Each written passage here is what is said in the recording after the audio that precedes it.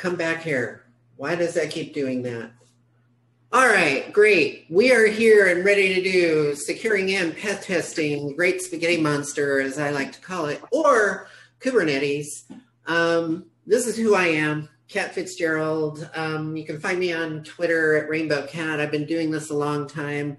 I'm the CEO of B-Sides Chicago. I was COO for Diana Initiative last year, part of B-Sides Pittsburgh, and also my first DEF CON was DEF CON 3. How many other people remember that one? There were 16 speakers there, if I recall. I have to remember that.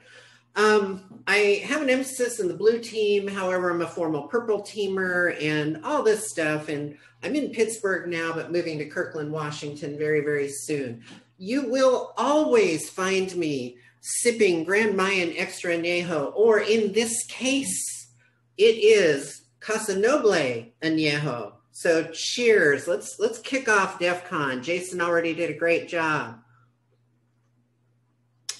And also special thanks to the entire Red Team Village, all the staff, all the volunteers, everybody for kicking butt and making this happen.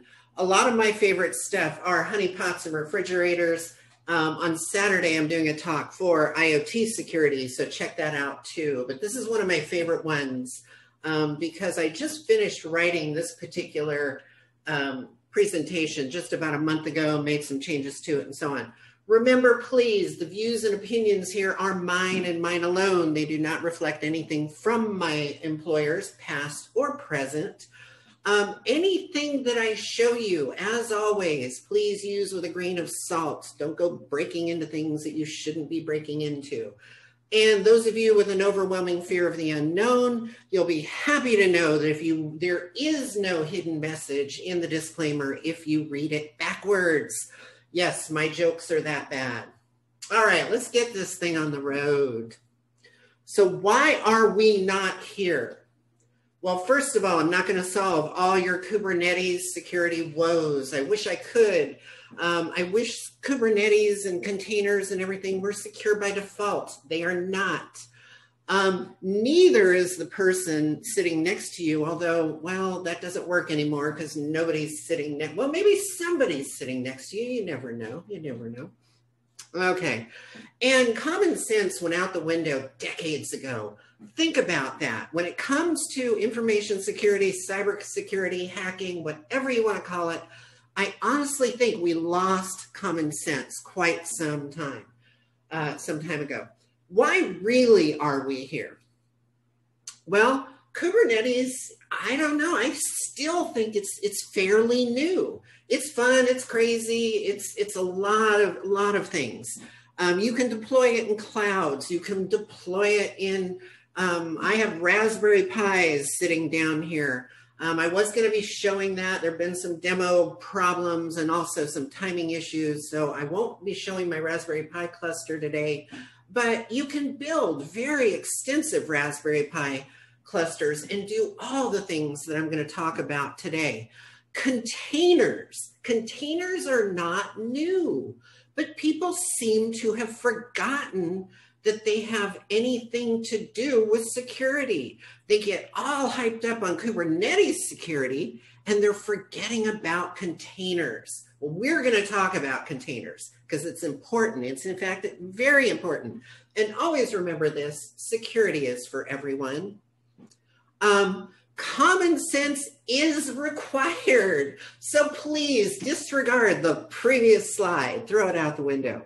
Why? Because if we're not using common sense in security, then we're definitely not going to get where we need to be. All right, just some quick security facts. We want to know this stuff.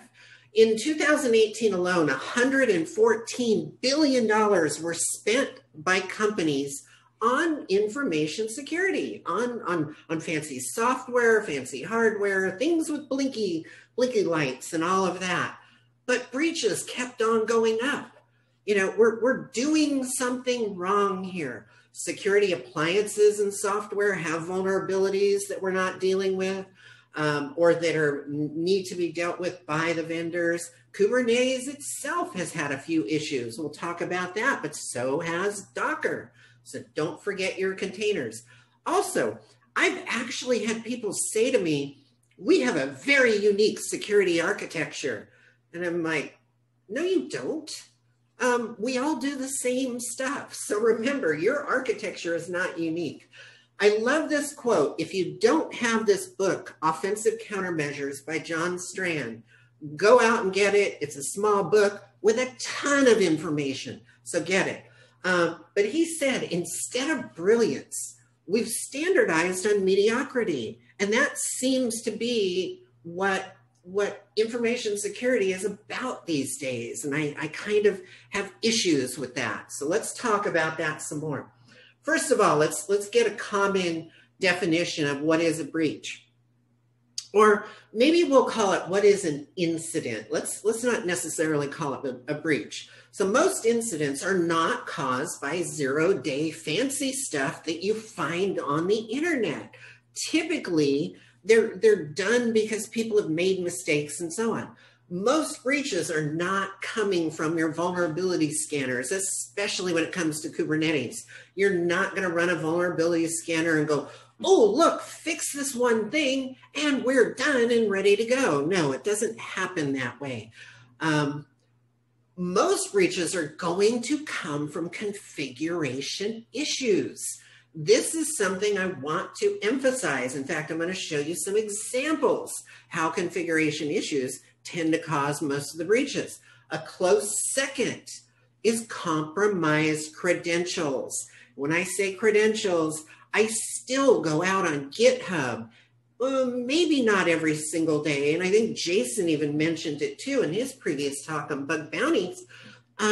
Go out and look on GitHub and search for simple things like password. See how many times you find the word root. Yes, thousands of them are invalid. They don't make any sense. It's probably going to find the keyword root or password, and it's not going to get you anywhere.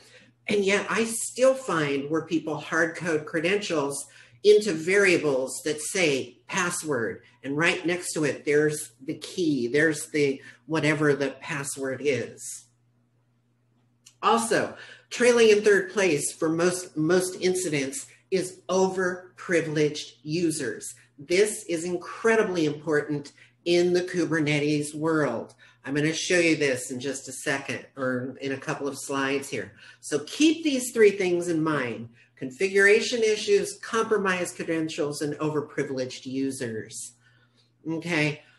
Kubernetes itself, we have to deal with all three of these compromises or these types of incidents. They're going to cause issues in Kubernetes. But first, think about this. You know, we think about the Capital One hack that happened recently. Well, that was a combination of compromised credentials and access that should not have been granted. We see how Tesla, you know, they had poor access credentials and so on. Equifax, we all know about that one. Go back and check if you don't. You know, Equifax was hacked not only by a simple vulnerability that had not been patched, but also because they had very, very poor lateral movement detection on the inside. Once they got in with more compromised credentials through the vulnerability, they weren't detected for quite some time. This is going to be critical. And one other thing, I was bored this morning. I decided to throw this up here in this slide. Why? Well, I put up a new spice rack in my kitchen. I really liked how it looked, so I took a picture and I added it to the slide. There it is. Isn't it a great spice rack? Come on. All right, you all better be laughing. All right, let's talk about containers. Quick review of containers. They are not secure by default. Now, I'm really focusing more on Docker containers for now because that tends to be the norm.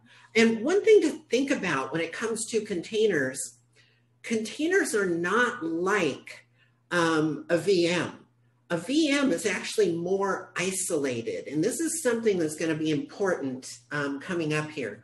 So a container is a grouping of stuff, and the stuff that we like to call it are resources. Well, the resources are grouped into namespaces. If you are new to containers, remember this. Namespaces are critical. You group your processes, your networks, your users, your ports, your interprocess. All of this stuff can be controlled and locked down within namespaces.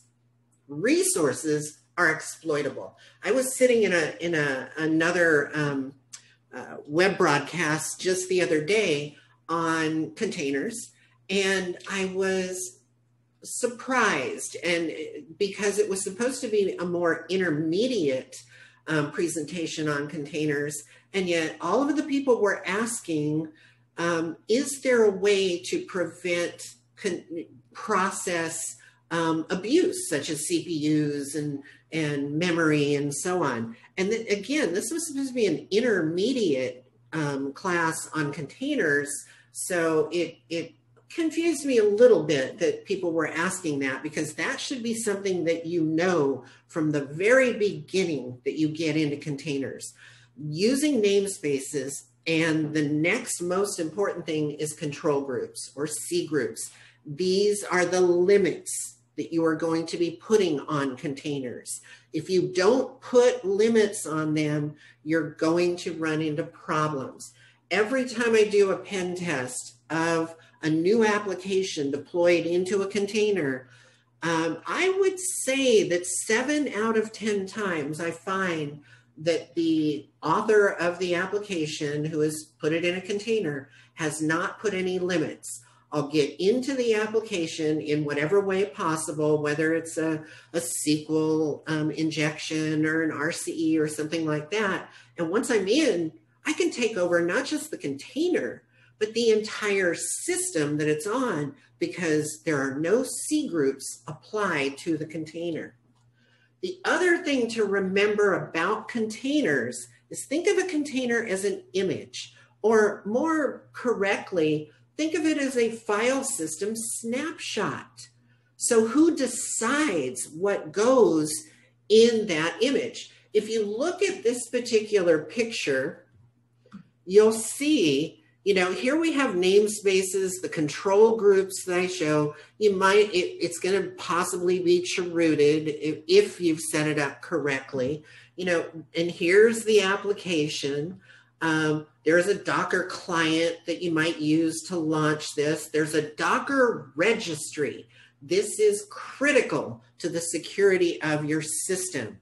If you're new to Docker, you may not know this, but Docker Hub was compromised 2 years ago, I believe it was. I've lost track of time during COVID. I don't know anymore. But you want to have a secure registry where you keep your images, because if they're somewhere that you don't have control, you never know what's going to happen. But here's the difference. Notice that we have a host OS and hardware down here. Unlike a VM, in a VM, you would see the entire operating system within the VM here. You would not see a shared OS. Yes, there's a host OS, but then you also have the guest operating systems themselves. And that's where we get into how a VM is much more isolated and contained than a container is. So don't think the word container means that you're more secure. It just means that we have some work to do. So that's why I say right here in this slide, container isolation. Is it really isolated? The simple answer to that is no, it is not. So let's talk about some container best practices. I should have also said at the very beginning of this talk, this is an intro. I can't show you everything. I'm trying to get people to start thinking about how you secure containers. Then we're going to jump into how you secure Kubernetes at the same time. So remember, we have a base image. That means that base image has to come from a secure repo. If you do not know what CIS is, Definitely go to CIsecurity.org. Check it out because you want to use CIS benchmarks for locking down your base image. I'm going to talk about that in a little more coming up. Don't run your images as root. By default, if you do not set a username, your container and your application in the container is going to run it as root. I have found so many who have deployed WordPress applications in a Docker container via Kubernetes, and they don't set the username, and WordPress is running as root, so is the database and everything else. So of course, once it's compromised, you take over everything. Also, visibility. You need monitoring within your containers. Your containers put a lot of information out and they can log it, but you have to capture that. We're going to talk about that in a minute. Also, think of it as a domino. If one container is compromised, I guarantee you the rest of them will fall over like dominoes. When you start to get into containers and Kubernetes, you're going to see this. Also, we want to set some controls. Besides setting a username that is not root, we also set privileges and we set certain attributes to those users where it says no elevated privileges or no new privileges. You don't want user accounts or IDs to be able to escalate privileges. And I'll show you some examples coming up. This one, my God, this is near and dear to my heart, secrets management. I still find, I would love to say by a show of hands, but I can't do that right here.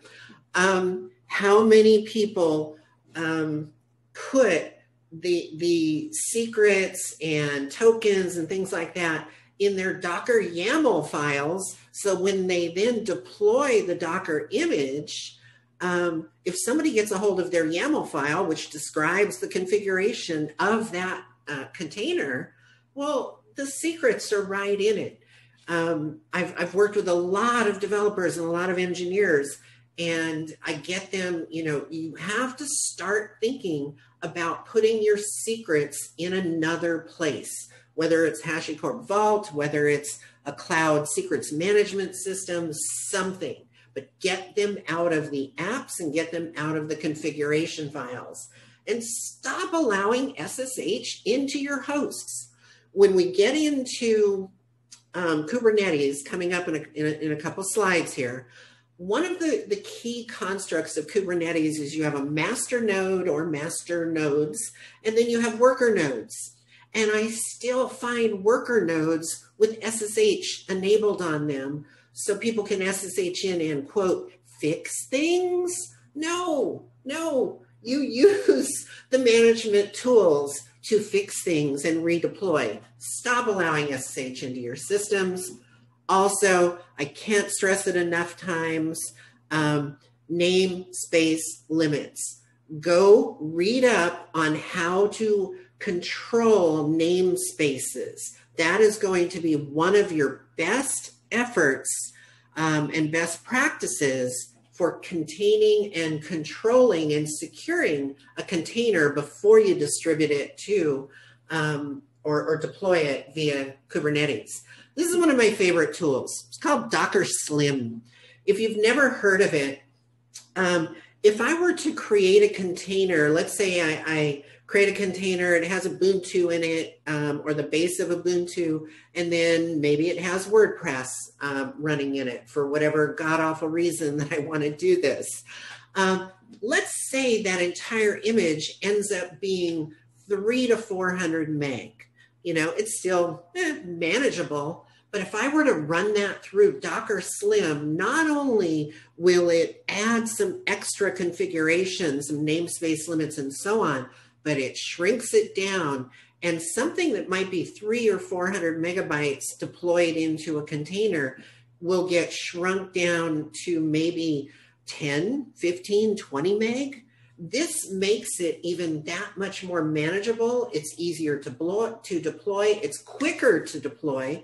especially if there are requirements for scaling. So think about this, take a look at this. I also mentioned in Discord that my slides will be available in my GitHub repo, and I'll get them to the Red Team Village so they can add them to the Google Docs location after my talk. And always remember, apply SE Linux or AppArmor. One of the things that Docker Slim does is it will do that for you. It's very easy to enable SE Linux or AppArmor within a container. If you can do that, you're going to make it that much more secure. It's not on by default, but you can set it up so it will be. All right. And remember the infrastructure, and as I put it, ding, ding, ding. Yeah, you can't forget that all of this stuff is being deployed on an infrastructure of some sort, and that infrastructure better be secure. I mentioned SSH. You know, people keep allowing SSH into their environment. Be very aware that your infrastructure itself should be secure, and I will remind you later about that. All right, here's a quick picture. Picture is worth 1,000 words, right? If you look at our first example, this is our monolithic operating system here. We see hardware and operating system when we run apps. Here we see a VM. So we see hardware operating system. There's a hypervisor involved. And then there's going to be virtual machines. But when you have virtual machines, you have additional operating systems. You have additional libraries. They're very much isolated. I should have used a different picture where there's a big line through it that shows, yes, these are isolated and so on. But that should not have happened. Nope, go back. Sorry. Okay, but when we look at using Docker or a container, we go hardware operating system, there is a container runtime, there's no real dividing lines. And then we see containers. And the only thing that is unique between the containers is that bin library, the things that are going to run and then the application. So there's not a lot of isolation there. And people want to think that there is, but there is not. So please keep that in mind.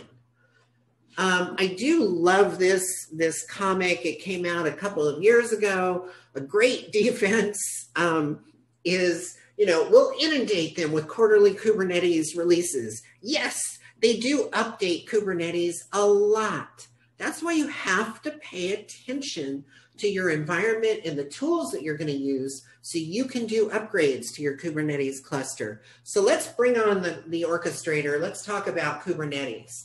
All right, here is Kubernetes 101. In one slide, I'm going to teach you at least the basics of how Kubernetes works. We have a master node. The master node is critical. It manages all of the Kubernetes worker nodes. It manages the clusters. It deploys pods. Think of a pod as a collection of containers that are grouped. A pod might be the way that you decide, ooh, I want to have a pod that supports a particular client, or maybe it's a WordPress instance, and that pod has WordPress. It has a container, a separate container for the database and so on. So the pod is how you can group things that are various containers into certain groupings, and those groupings are kind of defined by you. But stop and think about how you want to deploy pods. It's going to be important. A worker node. The node is where all the containers are going to run. You have other Kubernetes components that have to run there, but the important part is this is where the containers run. If the worker node is not secure and not patched, and I can get into that underneath the visibility of Kubernetes, then Kubernetes has no idea that I've compromised a node. I found numerous Kubernetes sites around the internet where there's additional applications running on worker nodes because they've been compromised. Of course, they're Bitcoin miners, but the master node has no idea that it's running on there because they got in via SSH and they launched the application, the miner, underneath the visibility of Kubernetes. So you really want to lock down these worker nodes. A pod, I already explained, it's a unit of deployment, and it's also how you address things from Kubernetes. And a pod will have an IP address. So that's important to remember. But it's going to contain one or more containers. I like to think of pods as, even though it might have its own IP address, but think of it like a VLAN in a way, because I've isolated it in one way. Services are various things that run within Kubernetes that communicate, that balance, that do a lot of work. We're going to look at services coming up. There are various components that are used, 3 that are critical: the API server, you're going to have kubelets, and you're also etcd. The one concept you should take about etcd is this is the database that describes and builds everything that is your Kubernetes cluster. The etcd environment should actually be walled off and firewalled and controlled very, very securely. If you do that, you will have a much more secure Kubernetes cluster. So keep that in mind, and you can see it here by looking at a picture. So we take all of those concepts that we just talked about.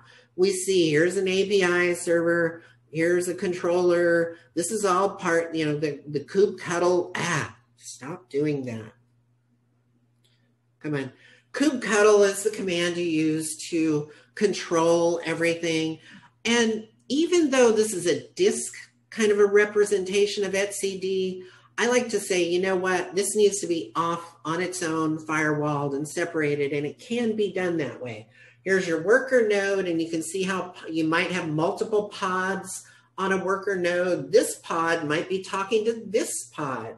It doesn't necessarily have to talk to that one, or they may not talk at all. These are some of the other services that are running the proxies. This is where we are exposed to the internet, not over here. Okay, so the only place you're exposing Kubernetes is at the worker nodes. Now, Kubernetes is not perfect. There have been problems. There was, I need to update this slide again because there have been a couple of other Kubernetes. These are more for reference. One's a little older. This was there was the backdoor that involved the API server. There were some others. These are only for your reference, so you can go look them up and see. And there are more. The whole point I'm trying to make here is Kubernetes is not secure by default, and it's not perfect. Well, let's try to make it perfect. Let's take a common Kubernetes cluster and say, you know, if we were to threat model this, and that is very, very important, first thing we want to do is to say TLS everywhere. Yeah, I know I have too many exclamation points, but I'm trying to make the point. If everything within your Kubernetes cluster is using TLS and is encrypted, then it's that much safer. I still have engineers come to me and say, our application is completely internal. Why do we need TLS? It's never going to be exposed to the internet. I said, really? So what happens if Joe's application over here, which is exposed to the internet, is compromised, and then they use that as a pivot point to gain access to this environment, and then they compromise your system? Oh, is typically the response. So I can't say it enough, harden the bloody infrastructure. Yes, I'm saying it again, but you're running this thing on your infrastructure, make sure it's hardened. And very important, 2 concepts. There's RBAC, which is regular role-based access control. Set that up. Make sure you're doing it right. Disable ABAC. ABAC is incredibly difficult to manage. You will spend days and hours trying to do ABAC access controls, which is more granular, but it's not worth the effort. Make sure you use RBAC and manage it correctly. And I'm going to show you a couple of tools coming up on how to check it. Also, check out this blog entry. I mentioned this previously about monitoring. This is one way to audit Kubernetes. So keep this in mind. Take a look at that blog entry from Wazoo, and it's an excellent place to start when it comes to monitoring your environment. Also, kubectl, get role binding in all your namespaces. You should do this periodically in your environment, especially if you have engineers deploying their own applications. Make sure that all the namespaces have good controls in their RBAC accounting. Also use third-party authentication for the API server. Again, something like HashiCorp Vault. Yes, I love that tool. If you are not familiar with it, get familiar with it. It's a great tool and it integrates very, very well with your API server and Kubernetes. I already mentioned this, separate and firewall your Etsy cluster. Make sure it's protected. That is the keys to the kingdom. It's the entire configuration of your cluster. And rotate encryption keys. Yes, use Vault. And by default, turn on security policies in the pods. It's some simple lines of configuration in the YAML files. It's not hard to do. Or use Docker Slim, that tool that I mentioned earlier, because that'll help you set this up. All right, let's talk about risk. kubectl, get secrets. That is the one that I just mentioned, where you can look at the secrets from pretty much everything. But here's some tools that I absolutely love by CyberArk. One is called Kubernetes RBAC Audit. The other is called Kubiscan. The RBAC Audit does exactly what you think it does. It audits all of your RBAC roles. The Kubiscan will look at all the permissions that are granted from the roles. These are two great tools that you want to put into your toolbox for securing Kubernetes clusters. Because remember at the very beginning, I said, it's all about configurations. It's the #1 area that Kubernetes clusters get compromised. Also, we want to take a look at GitHub. Go out and make sure that, take that away, go out and make sure that your own configurations are not being shared up to GitHub by your engineers accidentally. How many times does this happen? It happens. I've had it happen by engineers. They don't do it on purpose, but they upload code, and in the code are secrets, and oops is not a good thing. Also, you need a locked down secure image repo and create gold images. Don't just let your engineers go out and do, hey, Docker run, bring down Ubuntu, and pull it from the internet. No, you need your own repo and registry for your Docker images. Make sure that happens. And please secure the libraries. That's another big one. We also, I need an entire slide on just the applications. I'm going out on a limb. This is my personal opinion, but I want to say that 9 times out of 10, okay, maybe 8.5. 8.5 times out of 10, Kubernetes clusters and containers are compromised because the applications themselves were poorly written and not tested. And that's what gets me, is I have environments where I see the engineers create an application. They do so much work to lock down Kubernetes and the container, but they do a poor job, and there's a SQL injection vulnerability in the application directly. So then the application is compromised, and then the container is compromised because, oops, it was running as root, and so on and so on. Remember the dominoes, everything falls over. Also, remember your pods. Another common mistake that people make when they're new to Kubernetes is they don't stop and think, how can I group things into pods and secure those pods? At least if a container falls within a pod, then maybe there's another couple more containers in there. Those containers that get compromised are going to be somewhat limited within the pod itself. Typically, a pod is not going to fall over when another pod falls over. It's usually containers within the pods. So you want to think about grouping things. Also, Jason mentioned this in his talk earlier, but Showdown. If you have never used Showdown, get familiar with it. Even for Kubernetes, you can go out to Showdown. You can start searching for Kubernetes. You can search for API clusters.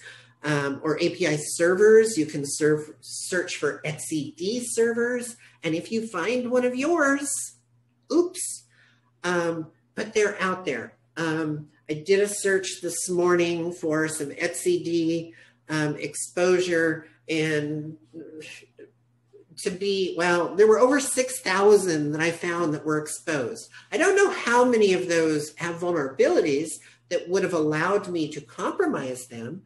Because I was just curious what the number would be. And yeah, it goes up and down on a daily basis, but you should be aware of that. So use Showdown. Let's talk about the configurations.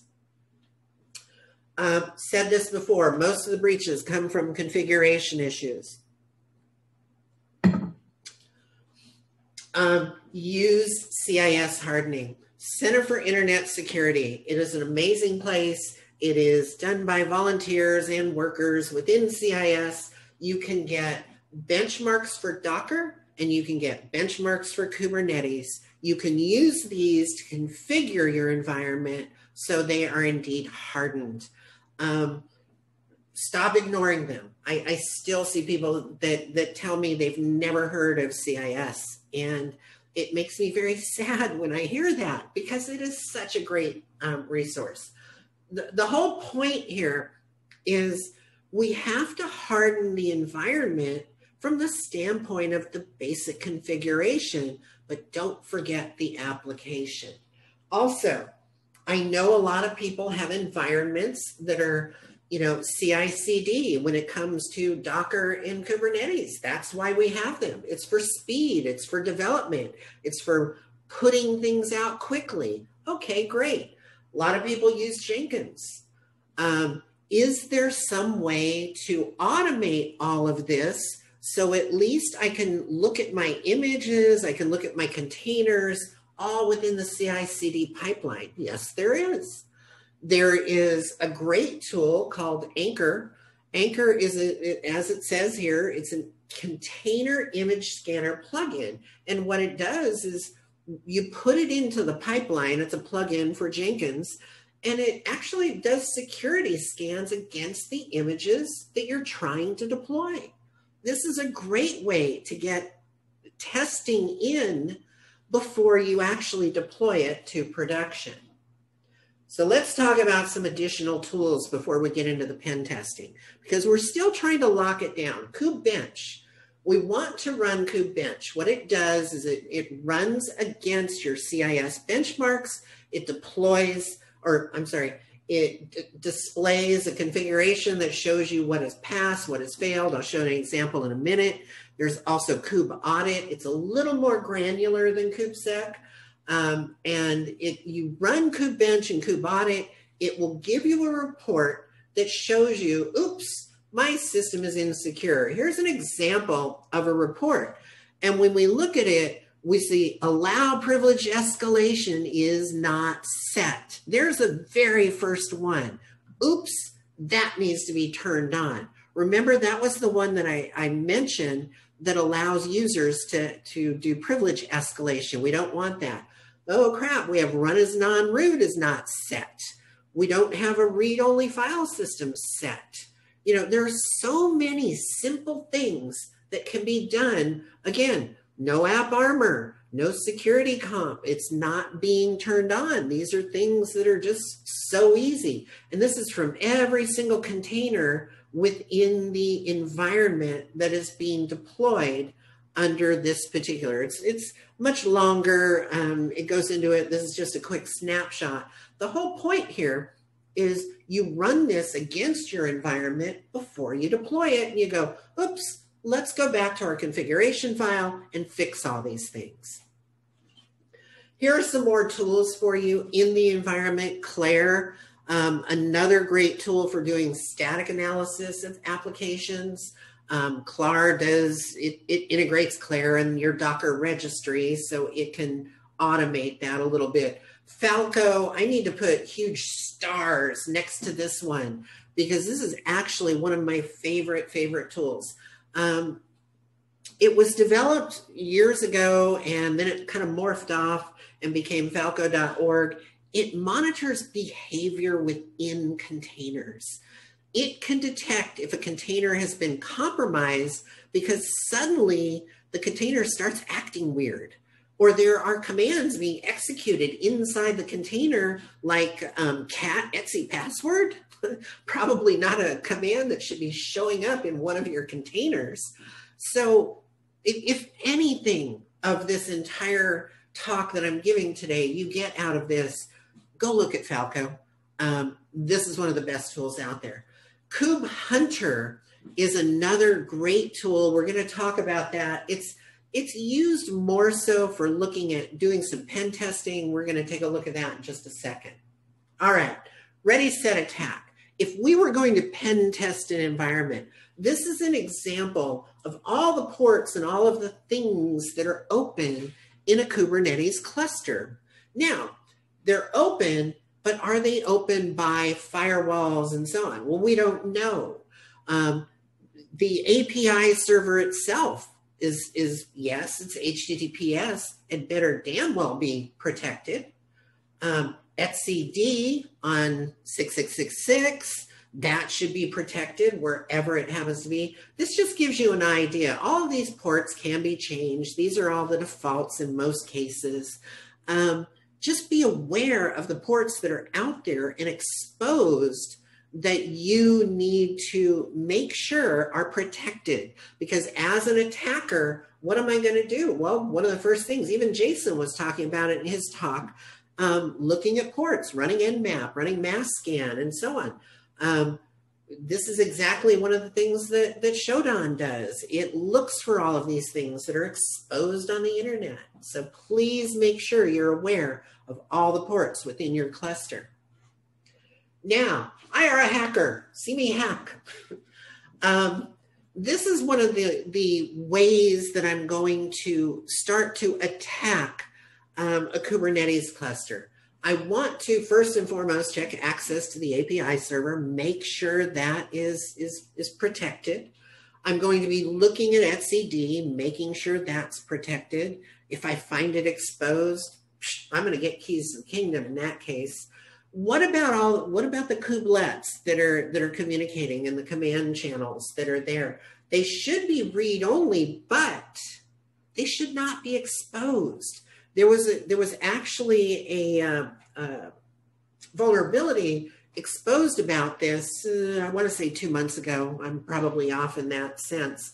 But take a look at that. And it allowed, even though it's a read-only port and it's supposed to limit what you can see, there were some vulnerabilities that allowed for a lot of exposure there. Also, container vulnerabilities. What about, do you have files in that container that the application needs that you should be protecting? Well, that's where I would set up Falco and tell Falco, hey, there's a special file over here. This application is using it, but keep an eye on that. Make sure that the only thing that is reading that application is, that is reading that file happens to be the application. And Falco can monitor that. Privilege escalation.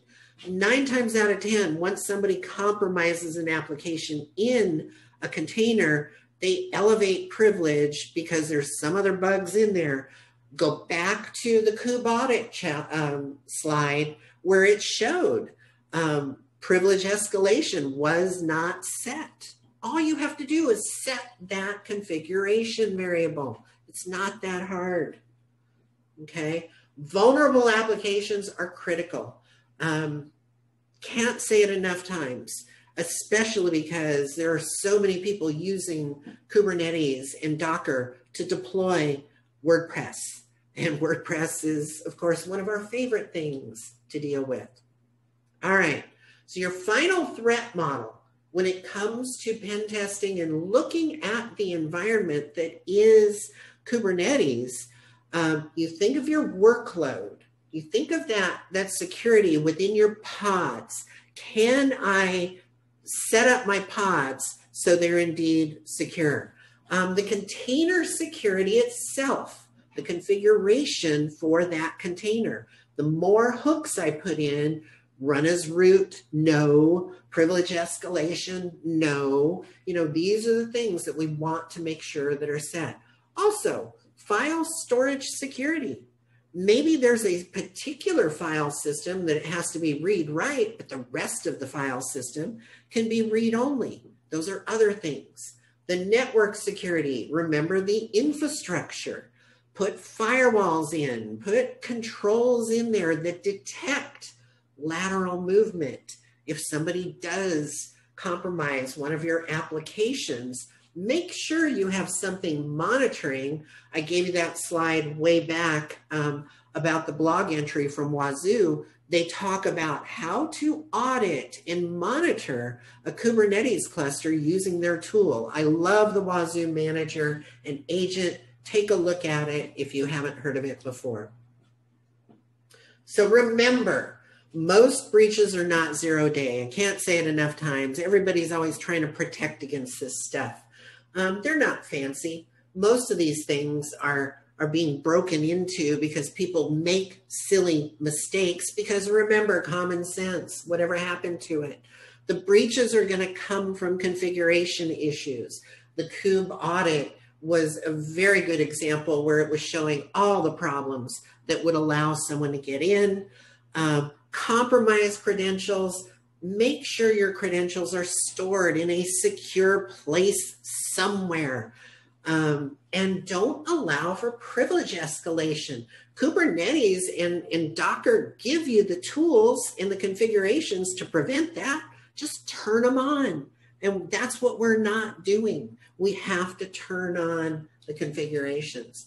So your key takeaways from today. Common sense, please. Go back and start and think, or stop and think about where is the exposure? Where are my pods exposed? What about my etcd configuration? That is so critical to any Kubernetes. And always remember containers.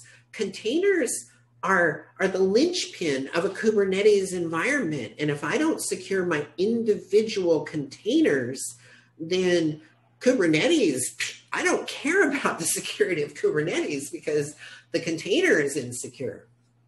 So stop overthinking this stuff and think about security basics. Remember the CIS benchmarks. Can't say it enough. The basics. I still think as security professionals, hackers, whatever we want to call ourselves, we have forgotten the basics of how to secure an environment. And that's why things keep getting broken into. Stop doing fancy crap. The fancy crap doesn't work. Secure the environment, please. Use the CIS benchmarks for the containers, for Kubernetes, for the OS that your stuff runs on. If you're going to deploy this whole Kubernetes cluster on Ubuntu, then pull up the CIS benchmarks for Ubuntu or Red Hat or CentOS, whatever you're using. Remember, RBAC is your friend. ABAC is not. Your infrastructure better be secure. Your pods better be secure. Containers themselves, the network. Still, a lot of people forget the network because they forget about TLS everywhere. Threat model your applications. If you don't take the beginning effort to threat model your applications, you end up with insecure applications, and all the security of your Kubernetes cluster is useless because you have insecure applications within your environment. Access controls go along with RBAC, but access controls into the environment, kind of referencing SSH. I found one worker node configuration in an environment probably 9 months ago, but for some reason on the worker nodes, they had FTP enabled on all the worker nodes. And my head exploded. It allowed me to get into everything, but oh well. Yes, did I mention RBAC though? Enough times. I can't say it enough. Why? Because people tend to ignore it. Remember the tools I mentioned earlier about monitoring or auditing the RBAC roles and also the permissions. And finally, not quite finally, remember to patch everything, the infrastructure that goes along with that, logging and auditing and monitoring. I still see people set up their environments. There's that blog entry again. Please take a look at that. It is well written. It's a great tool. You'll learn a lot about Wazoo. I use it on all my systems. I deploy a lot of honeypots with Kubernetes and containers and things like that, but I monitor them all with Wazoo. Okay? You can't have a secure environment if you're not monitoring that environment. That is the biggest thing. So that brings me to the end. I thank you for your attention. There's contact info. There's my Twitter account. I will get this to the Red Team Village and they can upload it to their environment, but I'll have it on my GitHub later in an hour or so. I'll update it there. Thank you all very much. Hopefully you learned something today. Go out and hack and have some fun. Thanks to the Red Team Village and have an awesome DEF CON. Awesome. Thank you so much, Kat. An amazing presentation as always. Thank you for supporting DEF CON. Thank you for supporting the community, of course, the Red Team Village. For those of you that just joined or we are looking at the presentation in Twitch or YouTube, please look at all the activities that we have going on. Go to the website that is in the description of the stream.